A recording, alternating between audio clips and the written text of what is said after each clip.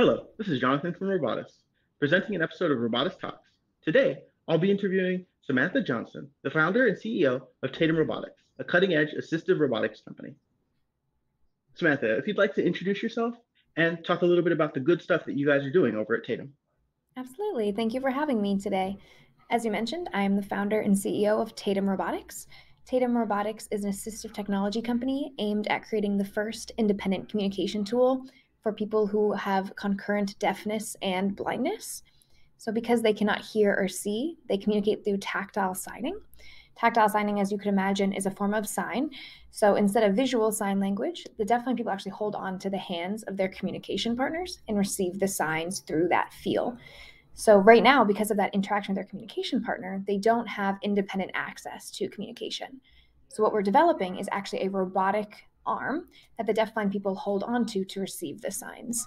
So what that ends up looking is like a highly anthropomorphic, collaborative, robotic hand-wrist device with 18 degrees of freedom that will take in any form of English media, whether that be emails, news, books, and translates that into tactile sign for those deafblind receivers. I mean, that's a really important problem you're tackling and something that is going to improve a vast amount of lives significantly. Would you mind talking about what inspired you to work in this research? Yeah. So I actually started this as my master's thesis during my time at Northeastern University.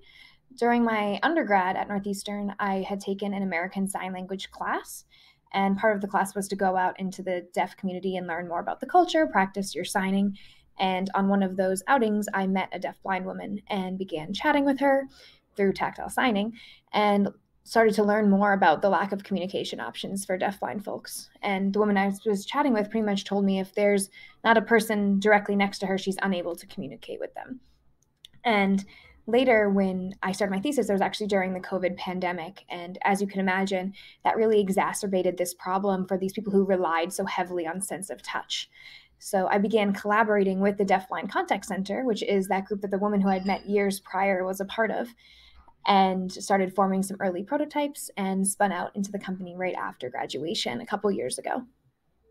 Oh, that's interesting. Would you mind me asking, are you a roboticist by training? So I did both my undergrad and my graduate in bioengineering. I had taken signing classes just as part of an elective. So although not a robotics major, it was something that I had kind of studied mechanical design, electrical components kind of throughout my education and pulled it all together in my master's thesis there when I started designing the robot arm. Oh, wow. Would you be able to walk us through a little bit of how sort of all of your knowledge came together to put this together? Because it seems like a very complex device that emulates very complex human motion. You're absolutely correct. So it was something that as I got started, I started at a much smaller scope than what we're looking at now. So as I got started, one of the main things I was focusing on was really that kind of biomimicry aspect of it. I really wanted it to move and feel like a human hand. So something I was prioritizing in especially the early stages was trying to identify, the amount of degrees of freedom that we needed, pulling in my background in, musculoskeletal design and looking at materials that we could use, looking at kind of that biomaterials background of maybe what kind of flexible urethanes or TPUs that we could pull together. And really, it wasn't until we kind of had those early prototypes of the mechanical design that we could really start pulling in together that multifunctional aspect of starting to add our embedded systems, pull together that software to develop our own custom APIs and databases for our full signing data sets. So it's a project that started at a smaller scale so that we could begin prototyping and getting that critical feedback from deafblind folks. As you can imagine, deafblind folks are not people who have been designed for customarily in the past. So pretty much every step of the design process was needed to be validated by the deafblind folks in the Boston community and beyond. So when we started making those material suggestions, we had deafblind folks from that deafblind contact center coming in, giving us their feedback. And as we started just figuring out how many degrees of freedom each finger, the wrist needed to have, it was that feedback that we pulled in. So at this point, our team is very multifaceted. As you mentioned, we have software engineers, hardware engineers, we have mechanical engineers, we have embedded systems, we also have linguists on our team to pull together that translation aspect. So it's something that requires a lot of hands on deck, but in the end, it creates a really holistic product that seemingly really checks a lot of the boxes for the communication needs for the deafblind folks.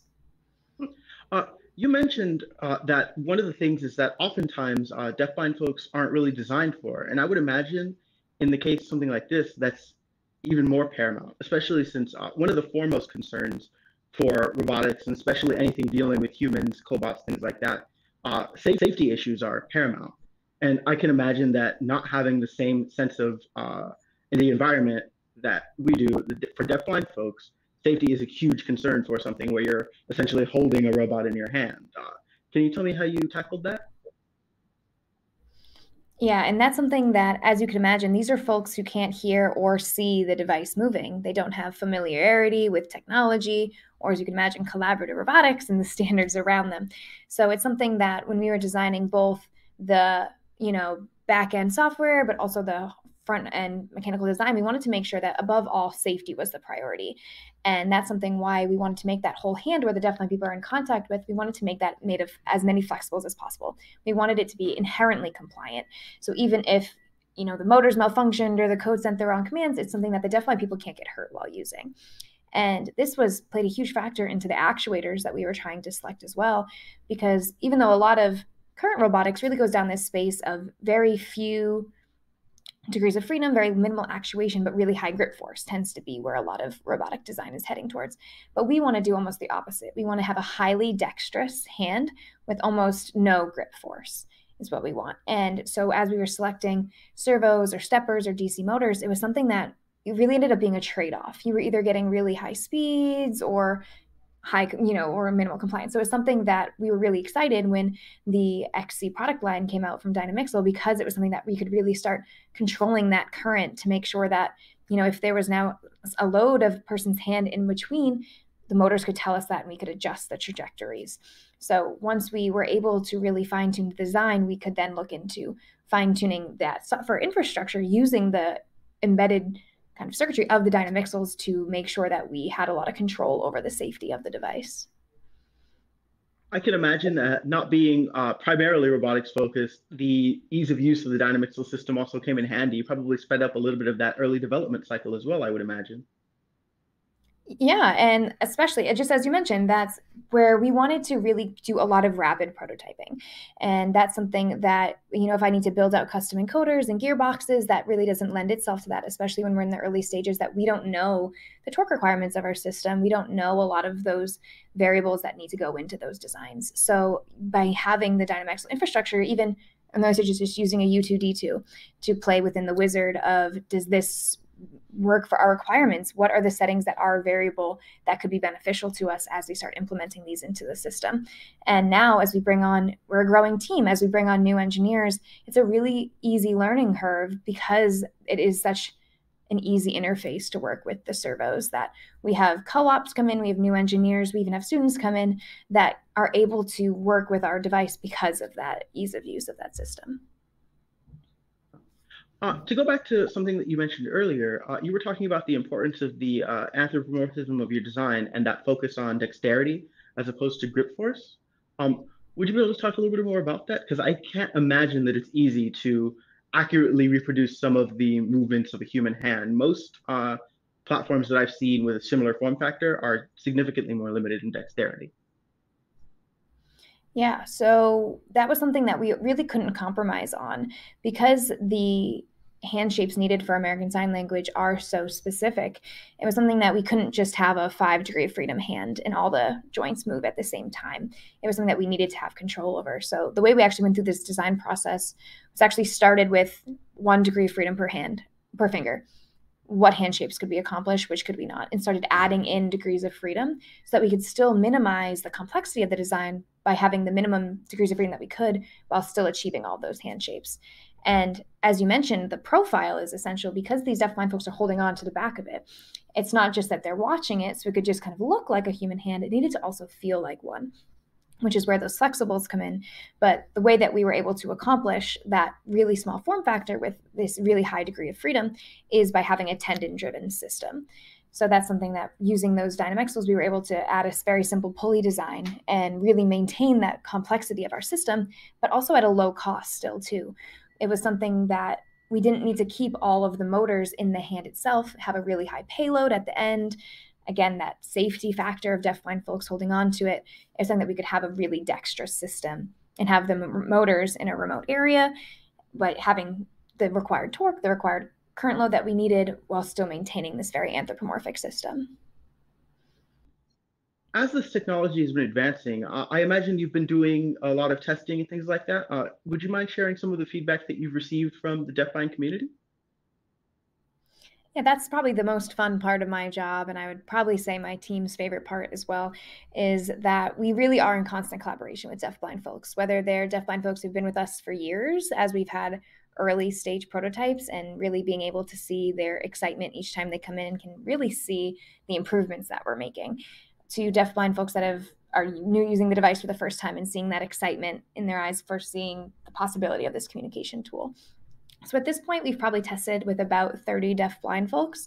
So whether they come to our office here at Mass Robotics in Seaport, or we can travel, we go to, Connecticut, New York, Florida, so that we can get some other deafblind people's hands on the device as well.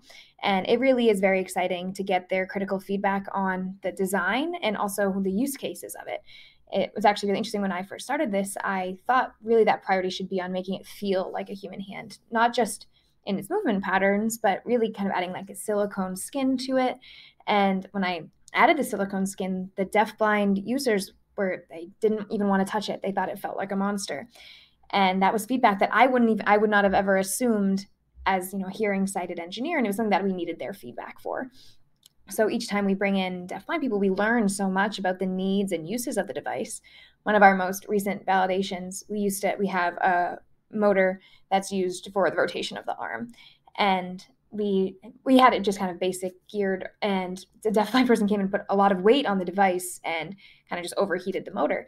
And we had never had that problem in-house because we knew how to hold the device and we knew what that limitation was.